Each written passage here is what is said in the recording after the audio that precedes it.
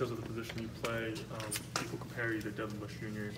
How do you handle those expectations? You know, I handle them well. I mean, I'll say this, like, last year, playing with a guy like D. Bush, that dude, one of the best players I've ever been around. So learning from him, you know, him kind of passing the torch into this year for me, it's been a big deal. So I'm ready to go. What gives you confidence that you're ready to go to step up for him? Just, I mean, the day-to-day, working every day, getting comfortable with my teammates and becoming a better leader myself just for the guys that, you know, on the defense playing. So it's a big deal with all that, so it's been good.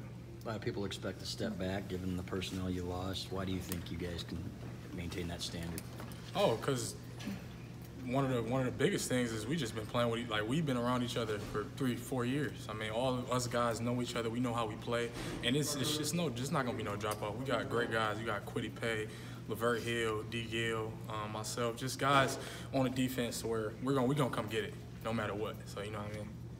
Your name's been brought up by quite a few people as a leader. What's your leadership skills like? What's your method? Yeah, my method. One of my main methods is just being positive all the time. You know, every time we take the field, no matter if it's, you know, we have a great possession or a bad possession, always staying positive and being even keel. Does your approach change now that you're at Mike and instead of playing mostly Will? I wouldn't say change. I would say it's just a little bit different. You know, the Will's kind of more. You don't have to be as vocal as you do when you play Mike. So I just being more vocal.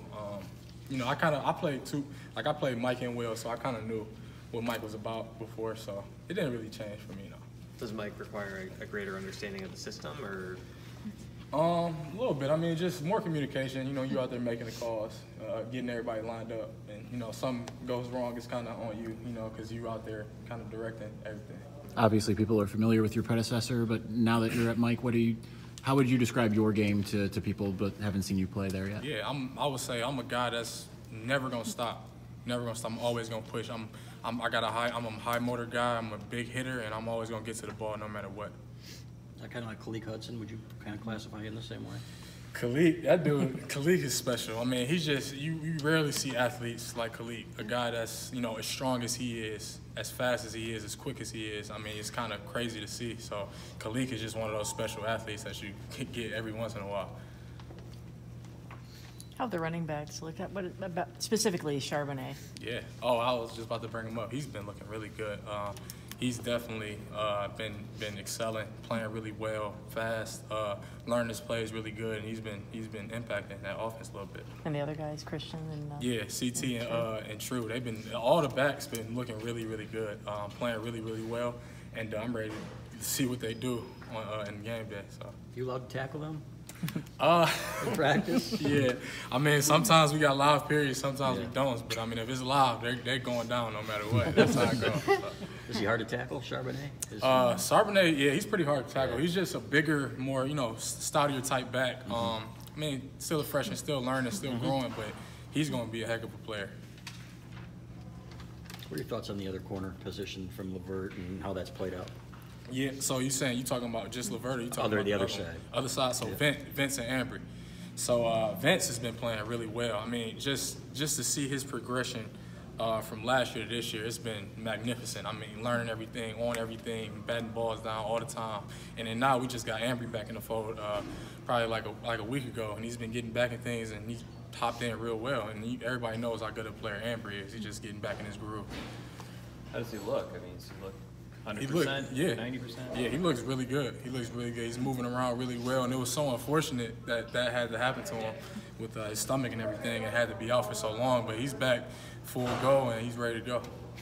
Jordan was just here saying the defense will be scary, but so the offense will be scary as well to match you guys. How does it look, and how has it evolved from the spring when you first saw it? Yeah, I mean, our offense is just one of those high-paced offenses that's going to go get it. I mean, you got so many weapons on the field. Every receiver is ridiculous. Our whole line is ridiculous. Like, quarterback is great. So this offense will definitely take a lot of steps forward from last year. How have they tested you? They test us a lot every day. I mean, we playing against, you know, guys that's up-tempo, guys that's threatening us deep, you know, all these type of things. And it tests us every single day. And it makes us better as well as us making them better. How much does that up-tempo and the speed and space and, you know, all that kind of stuff, how much does that help prepare you for some of those games where you go up against some of those speedier It athletes? help prepares us a lot. I mean, when you got an offense that's that up tempo, it just kind of innately picks up that win. You have that win when you kind of know how it operates when you're going against a team that's kind of no huddle and all that type of stuff. So it helps a lot. Which freshmen have stood out to you? Any freshman? Yeah. I would say DJ Turner and Dax. They probably stood out the most. Specifically DJ, he's been really playing well. Just coming in, like, it's so tough and I was in the same position, just coming in, having to go through the bridge program, coming in the summer, and you got to do school in the first 2 weeks of camp, going to class. And to see those guys, especially Dax and DJ, kind of find that light so early and playing so well, it's crazy to see because that's hard to do. So that, when you are one of those guys that like has to go to class the first 2 weeks of camp, how do you balance that? Yeah, so like it's like I said, it's so you got freshman year, you either early enrolled or you coming in the summer. In the summer, some of the freshmen that go through bridge program, and it's tough. Like you just coming into college, you kind of getting activated in college, and then you got to do school on top of being in your first camp ever. So it's a tough deal. That's why the guys that come out and perform early, like it's like wow, they're gonna be special. Do you think it helped you that you had done summer bridge, like once you were full-time playing season while you were obviously a student as well? Yeah, I mean it was. I mean, I would say it helped. Maybe I don't know. It was tough. It was my freshman year, so it was hard to go through. But we made it through, and new wave of guys come in every year and do the same thing and grow from it. So. Josh, defensively, schematically, I know God changes some things up every year. Has he changed more up this offseason maybe compared to previous years? Yeah, I mean, he changed a little bit up, but we still going to stay true to our identity, and that's aggressive defense, and going to hit you every play, going to be on everything, going to be batting balls down, contesting every ball. So we never lose our identity, but we changed a few things up, but always going to be the same defense. Do you guys ever talk about those last 2 games last year, Ohio State in the bowl game? We talk about them all the time. Still? Especially, I mean, we're never going to forget those games until we go back and get them games. And this season is kind of built, like, for those games and kind of getting our revenge for those types of games. I mean, it was a tough situation that we went through, losing last 2 games. We win those games, we potentially could be in the playoffs. So, tough deal, but, I mean, you grow from it, you learn from it, and you don't look back. You only go forward, and that's what we've been doing. So how do you build toward that? How do you build toward avenging those? Yeah, I mean, you always have those games in the back of your head. You always have Ohio State, just really Ohio State for real. You're going to always have that game on your head. Like, we doing this every single day to beat them. Like, that, at the end of the day, that's what we're doing this for. We doing this to beat them.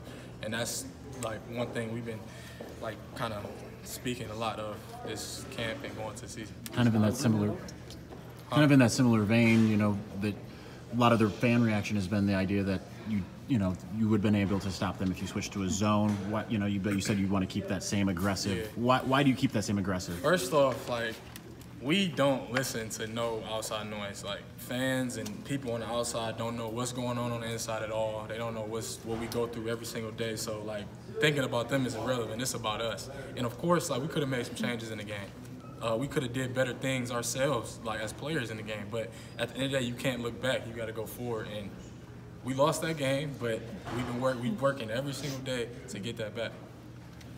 How fast has Dax gotten integrated into things? Yeah, he's gotten integrated real fast. Like I was saying, like how tough it is coming in the summer, going to school and all that. But one biggest thing is with him, and it's obvious how great an athlete he is. That dude is so fast, and his makeup speed to everything is ridiculous. So like he's going to be a really good player. Someone with his kind of speed, obviously at a different position than Devin, but I mean, is he able to kind of do some of those things just in terms of What you mean?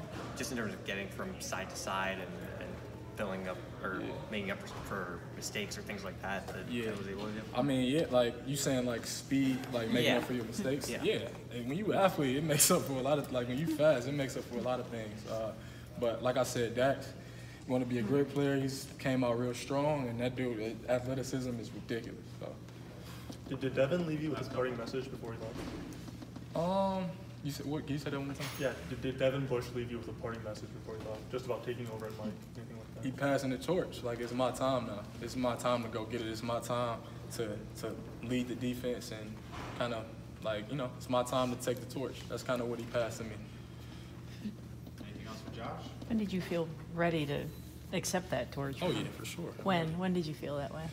I mean, the day the season ended last year. The You day, just felt- yeah. I mean, it's time. It's time to go get it. It's time to transition into the new year, and it's time to be a bigger leader than I have been before. So I'm definitely ready.